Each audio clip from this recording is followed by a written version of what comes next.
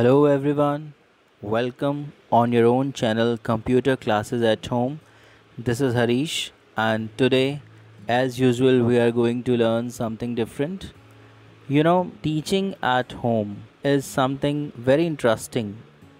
You keep on finding something through which you feel like teaching in the school, interacting with students, and especially the technique which we are going to discuss today. It will make you feel very much comfortable while working with your own stylus and your own phone. We are talking about an app in which we can write, we can draw, we can record something, and there are many more things through which you can make your teaching interesting and definitely interactive as well.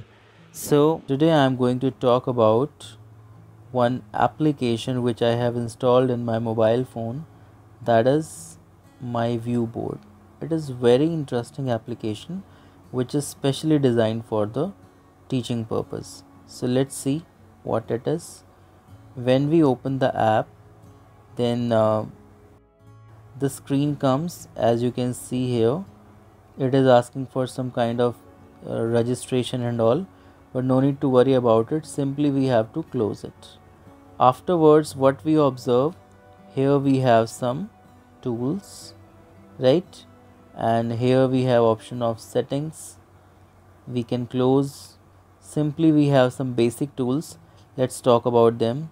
The very first and foremost tool is this one, which is brush. So if I click over here, you can see the first one is for size, right? And the second one is for brightness. So obviously when we have to write something, it should be brighten, and the color you can specify according to your need. So suppose if I am fixed over here, now I can write here. If you think that the size is bigger, then again you can click here and you can reduce the size, and from this option we can do undo. This one is for undo, this is for redo. So if I do undo, that means whatever was done, that came undone. Fine. Now I can write any topic. Say I write here decimal number. Fine. And if I want to put the screen down, this hand option is there, which is used basically to work as hand tool itself. Click over here and then you can come up and down. Fine, there is no limit as such. And further, if you want to use some kind of symbols, then we have a tool, this one, this particular. If I click over here, you will find option of different things.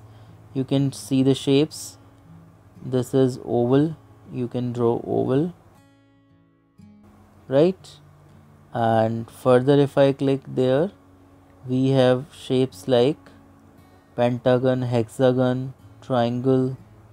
If I make a triangle, I am able to make it very easily. In the same manner, I am having further options of this one. Got it?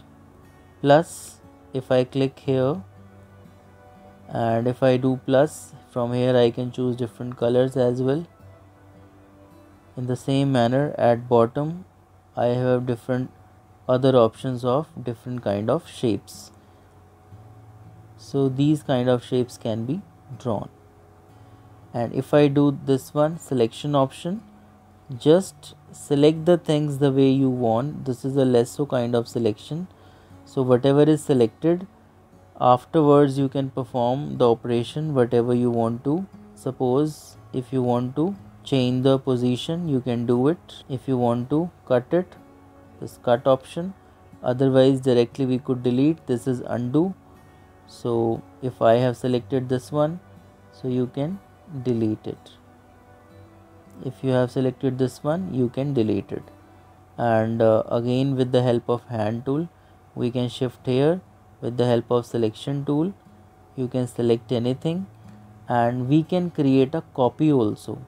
If you want to create a copy of this particular selection, then what we need to do is we need to click over here and then we need to drag it, right? So this way we can create a copy.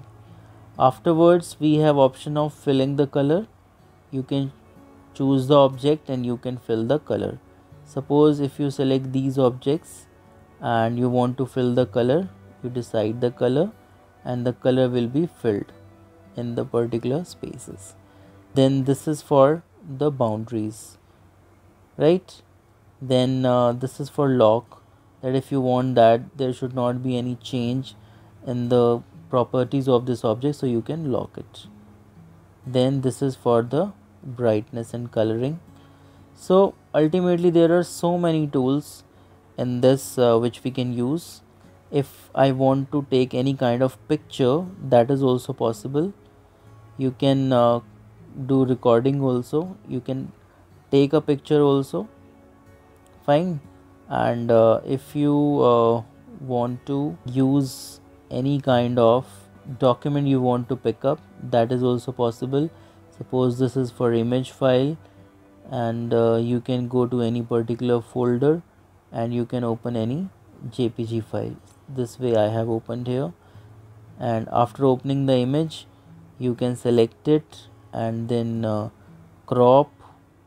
All basic functions you can see in one tool, and then further you can again select the object, drag it wherever you want, cut it, copy, paste, or create multiple copies that you have to see.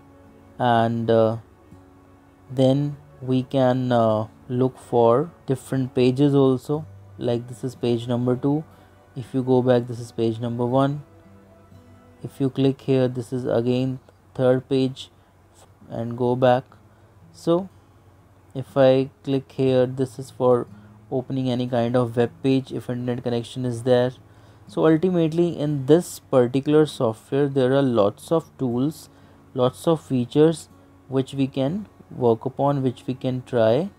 And these features we have to see we are required them or not, and according to our need, according to our use, we have to choose it, fine. So the more you practice, the more you get. Keep working, keep trying, and definitely you can share your problems and doubts with me. I'll clear them. I'm sure that you liked it, and definitely I expect you will share it. You will subscribe the channel as well. Thank you so much.